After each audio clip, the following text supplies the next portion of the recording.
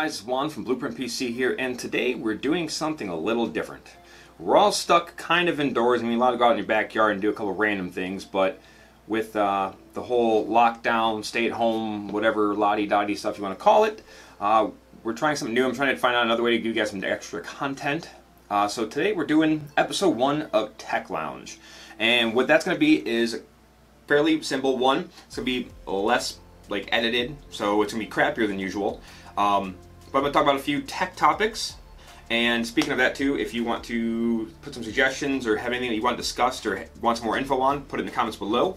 And then we're going to do a quick game review, sort of, or like a suggestion, like what you should play while you're stuck indoors right now.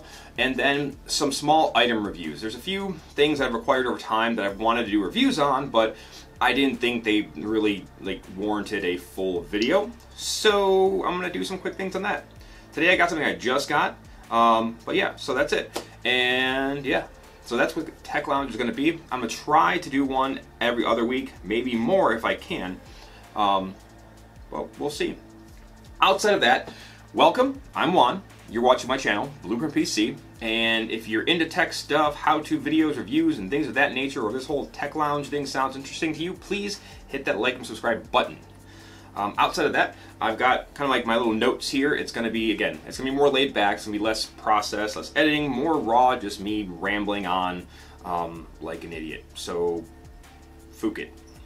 Let's do it. So, first concept, or not concept, first topic that I'm going to be on today is keyboard and mouse versus controller. And I'm not talking about which one's better, but in a gaming atmosphere. So, if you're online and you're playing a game, whatever game you want, whether it's Rocket League or pick a random first-person shooter, Minecraft, whatever it is, it's a question of, is it fair to play together? Some games you might feel yes, some games not. And that's kind of where I just want to give you guys my 2 cents on it, give you some food for thought. And again, with all these topics, blow up the comments below. Let me know what you think. You know, have your own discussions. Be nice about it, because everybody's gonna have their opinion. And that's, remember, we're all allowed to have our opinions. It's our opinions. This is subjective. There's not a factual fight here. It's just, what do we think? So for this one, so like what I put here. So for me, it depends, one, on your viewpoint. So controllers tend to be better suited for like racing games, fighting games even, platformers, things like that, where, you know, small, quick muscle movements are great and fast, where on a keyboard you're having to like stretch out and do weird things. So like Rainbow Six Siege. Love that game, drives me freaking crazy. It makes me want to put my fist through desk, keyboard, monitor, all kinds of fun stuff. Played it in a console first and foremost. That's where I found the game. I played it in beta on Xbox. And, you know, there's so many things like vaulting and running and diving through things, like the actual physical movements are so much more fluid with the controller. And same thing with chucking a grenade really fast and things like that. However, being a, you know, again, I've been a console and PC player my entire life. I've kind of merged from the two over time and gone in waves. And now I'm definitely more PC only for the moment, but I'm not knocking console. I still have an Xbox One X. So, anywho, but so movements and stuff like that are more fluid. They're more, you know, natural. It's quicker. But then, cool, I can jump over that wall faster. But then when I'm trying to potato shoot you and I'm doing a cookie cutter around your body with a joystick, that sucks. So, but where keyboard mouse is like flick, flick, flick, boom, boom, boom. There's like 5 people dead right there. So, it depends. You know, there's definitely a pro and a con to both. And like, even like with real-time strategy games, RTS. I find a mouse and keyboard much better because it's just, you grab it, you go, oh, hey, boom, you scroll and highlight and just move things around really fast, and you're not being fumbling again with a joystick or a D-pad or whatever it is, regardless of the system. But in games like, for Switch, like Legend of Zelda, I couldn't imagine really playing that with a keyboard mouse. I'm sure it's fine. I'm not a fan of platformers with keyboard mouse, like GTA is another one. Played that on console first, obviously because it came out on console first. Dude, driving is so much better with a controller, so much better. The sensitivities, the throttle, everything else. But mind you, the running around movements in this game for me, especially with shooting, and that, for a third-person shooter, is way better with a keyboard and mouse. So now that we've kind of generalized that, what do we think about fairness online? So I think when there's a time where something's restricted, like, one, there's 2 things. If you're on console and there's crossplay between PC, PC can use either. They can you can use an Xbox controller. I wish I would have grabbed one to talk about this. Would have been smart for like, hey, look at this. But Xbox, you know, you're stuck, or PlayStation 4, you're stuck. You're stuck with a controller. Yes, some games are getting keyboard and mouse support, but we'll get back to that. So if you're on PC and you have a choice between keyboard and mouse, but then you're on console and you only have controller and you can't opt for that, I do think that is unfair. Now, if you're on both platforms and you get to choose between either, by all means, game on. Like, bring it on. So that way you can be player's choice at that point in time. You know, if the person on PlayStation is like, you know what, I suck with a keyboard and mouse, I'd rather, you know, use a controller, they can do so. And same thing with PC, because PC you get the choice now. I know some people who still play FPS games on PC with a controller, and that kind of weirds me out, because I'm kind of like, you're just weird. But hey, you know what? I'm sure some of you guys out there do it too, and it is what it is. You know, like I said, with GTA, I tried playing keyboard and grabbing a controller when I was driving, and that became a hassle, so I just learned to drive with the keyboard. And it's fine. I'm not as intricate or precise with keyboard for driving, but I've learned to make do, so it is what it is. I'm sufficient enough for that game. If I was playing a racer, like a straight just racing game, yeah, I would use keyboard and mouse. Well, not keyboard and mouse, sorry, controller.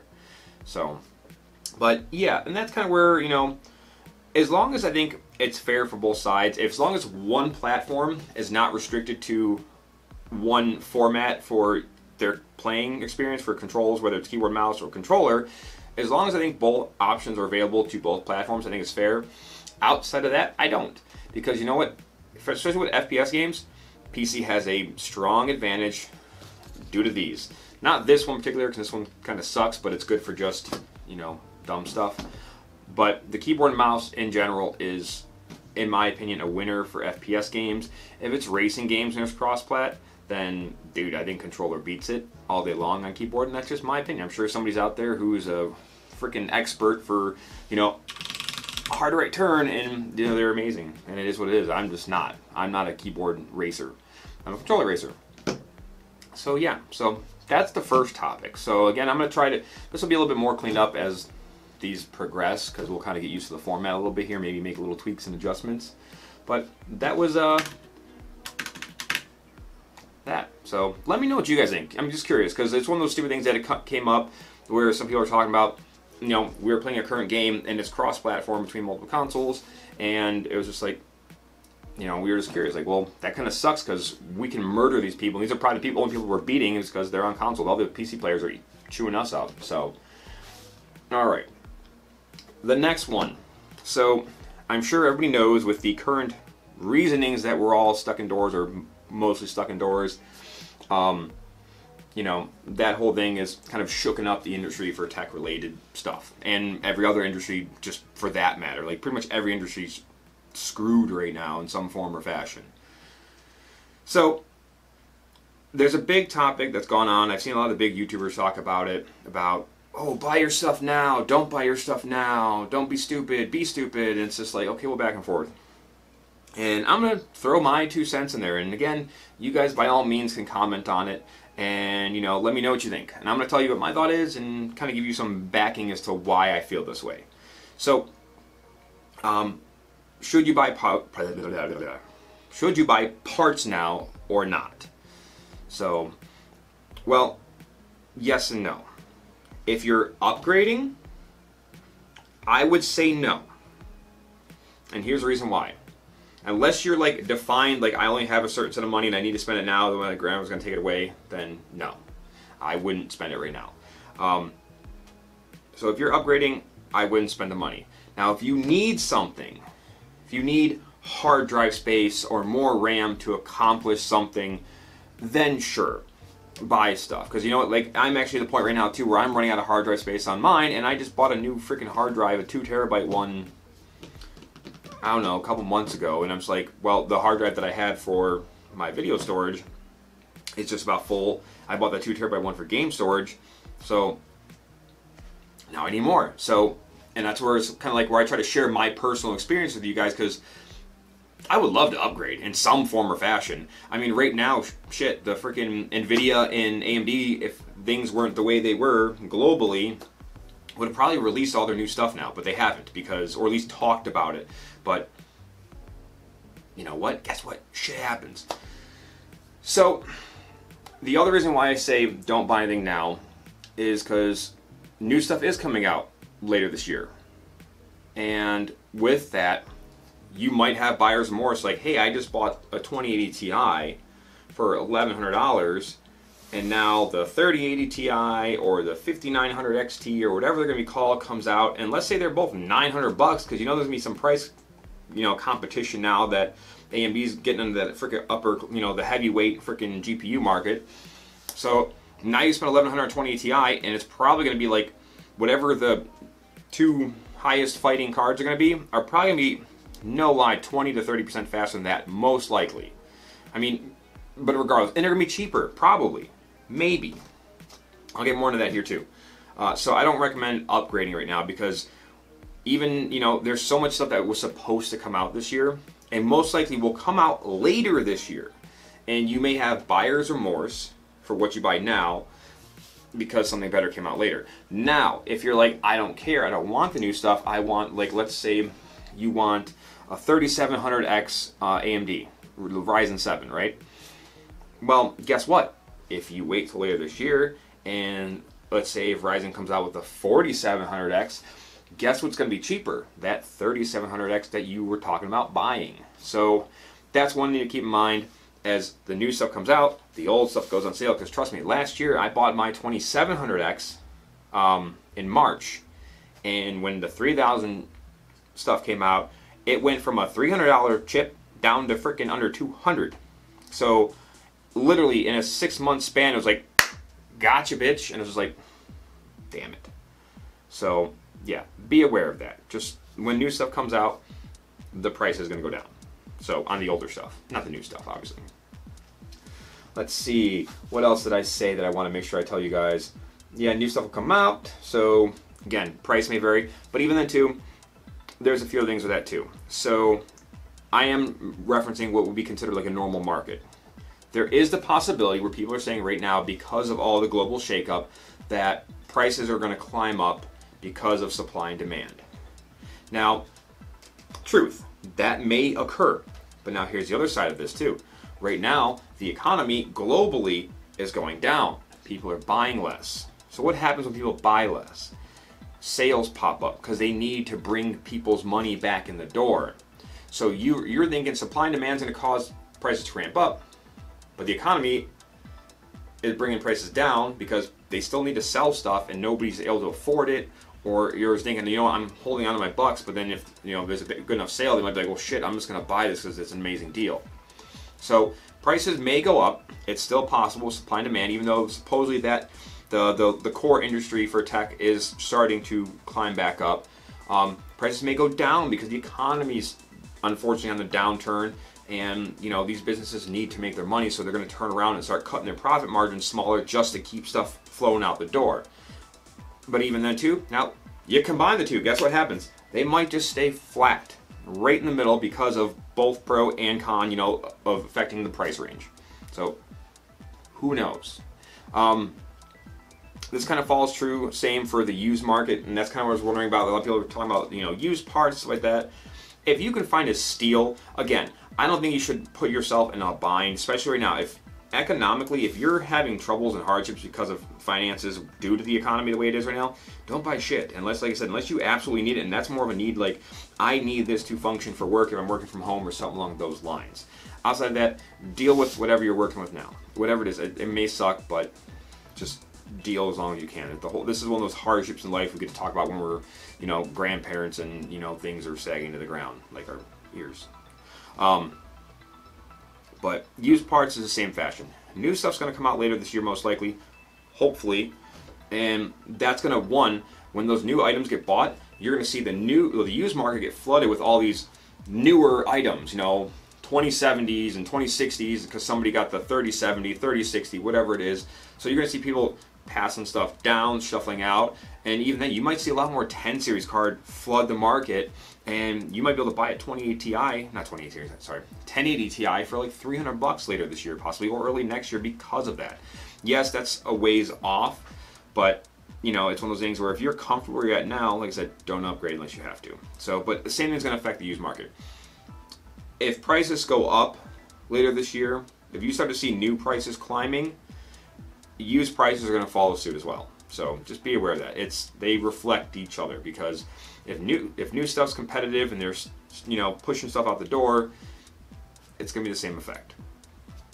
So that's like when AMD started becoming more competitive. Nvidia had become more competitive, and the used market didn't quite reflect that yet, and they're still wanting $500-600 for cards that really probably shouldn't be right now. But as right now, we're kind of in a weird spot, so I can't even really judge the market right now. But 6 months ago, the used market was a little inflated, and it was starting to come back down, and now we're kind of in a weird period. So, but yeah, that's just the rambling I wanted to talk to you guys about. Tech stuff, whatever. Like I said, again, if you got some ideas, things you want to hear more about, slap in the comments below. I'll try to talk about it. Can't guarantee I can talk about everything, but I'll do my best. Like I said, I'll do like an item review. This one's going to be kind of crappy, but it's one of those things where just for me, I just thought it was kind of neat, and it was a really good example of something. So,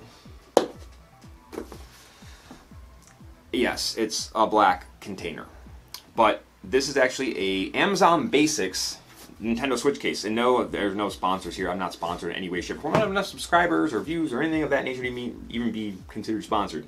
So I ordered one of these off of Amazon because I was looking at Switch cases so I can take it around with me if I'm going to like certain events or whatever, and I just want to have my Switch with me, or even just back and forth to work, like while my lunch break or something like that. Even though now I work from home, so I don't need this. But I ordered this before all this happened. I like this because all those soft-sided ones, there's still room for it to dimple and crush and impact. And yes, I'm sure with enough force, this can probably break. I'm sure if you run over the car, but who knows, maybe not. It's hard plastic for the most part. It's got rubberized edges on it. This is hard, smooth plastic. I'll get to the interior, and this is why I like this. And I will say this, when you shake this, compared to those soft-sided ones, there's no rattle on the inside. You can't feel your Switch shaking around, which is all those vibrations and shakes and judders are opportunities for something to break and rattle and get damaged. So one thing I do like is this is a push release lock, so it springs back. So if you accidentally flick it or if it gets rubbed in a bag, it's most likely going to return back to lock position. So, but yeah. So obviously me just hitting it there and shaking it around, my Switch is inside and it's perfectly fine and dandy. Just in case you're curious, yeah, see, it works. And the wife probably sees it now and goes, "Why'd you pound the Switch?" But so the top here, it's got cutouts for the joysticks, and this is all foam. This bottom is a little weird. It's just like it's a rubberized kind of stuff going on, but it's divoted for the L and R buttons and stuff like that. So it's just all a really good solid material. And right here is just, they give you a little like pouch thing for putting games, like the little cards in. I mean, it works fine for that. I mean, yeah, it holds the game. I don't like that in general. I don't know. I just don't like ever putting things in like this cheap little plastic sleeves. But again, it's not going to hurt anything. I'm just not a fan of that type. But you can hold 8 games. Again, this is all foam. So, and it supports it very well. And you can see there's the locking mechanism. So, but yeah, and like I said, like look, like you're hearing that, like it stays so solid and firm in there, and it's under 20 bucks. I got it for 15 because it was on sale. I literally watched it. The first time I saw it was a little before Christmas, and it was on sale for $14.99. The normal price is 20 bucks on that, and I waited again until I saw it for 15 bucks, and I was like, boom, mine, and I purchased it and ordered it, and yeah, so cheers to that. Like I said, we're keeping this one a little bit more laid back. Outside of that, every episode I'm going to try and recommend a game, and I'm going to try to recommend games that are cheap, maybe on sale. I don't like the sale factor so much because then by the time the video gets out or by the time you see it, it's no longer relevant for the pricing. But I'm going to try to aim to keep things 20 bucks or less, most likely. Even though right now, just a side note, Metro Exodus for I think 2 more days is only $20 on Steam, so keep that in mind, but that's not the game. The game I'm actually talking about this week is Call of Duty Warzone. not so much the Modern Warfare whole game, but Warzone, because it's free 99, and you can't really beat the price. It sucks because it takes up a butt ton of storage space, because it takes up like 100 gigs or something stupid like that. I honestly don't remember. I had the room to spare, so I just hit OK. But just note it is still pretty big. If you already have Modern Warfare, then it's only like, I think, an additional 20 gigs on top of that. But it makes you install the whole game, essentially. I'll give you the downsides right off the rip. One, it's going to bug you every 4 seconds. Not really, but every time you hit the menu screen, it's going to be like, hey, upgrade to buy the full game for 60 bucks or whatever their current pricing is. I haven't played the Modern Warfare game itself. I heard the campaign was decent.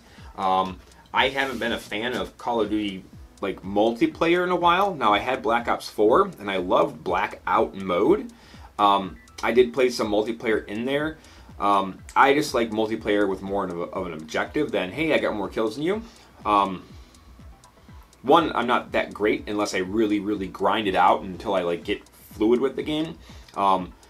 But like that's why I like Siege, Battlefield, things like that, things that have an alternative objective. And I don't play the team deathmatch modes. I just play like Bomb or Secure Area for Siege, and like Conquest or Rush or something like that for Battlefield. But this one's nice. I like Battle Royale games. Like I said, I like Blackout, like PUBG. Not a big fan of Fortnite. Sorry to tell you that. I just like more realistic graphics. But I mean, mind you, at least for certain games. I love cutesy stuff too, so it really just depends on the game and what I'm doing. But for Modern Warfare, that's the biggest downside. It's going to try to sell you the whole game every once in a while. The Blackout mode itself allows for singles and 3 squad member teams. Allegedly, I've seen a lot of things online where they're going to do duos and 4-man squads and stuff of that nature. Hopefully that comes out soon, because I have a group of friends that we like to play with online, and right now it's only 3 players, which kind of blows. But the game itself overall is really good. It looks gorgeous. It's very outdoors. There's a lot of buildings that are intricate. You can go inside them, which is nice, but it's a huge map. There's 150 players online, and again, it's free 99. I don't want to ruin a lot of surprises for you, but that is my recommendation for this episode. So, yeah, go out there, give it a try, check out some trailers on it, and see what you guys think. Outside of that, thank you for watching, and I will catch you guys in the next one. Let me know what you think. Let me know what you think in the comments below, and hit that like and subscribe button if you found this at all remotely not horrible.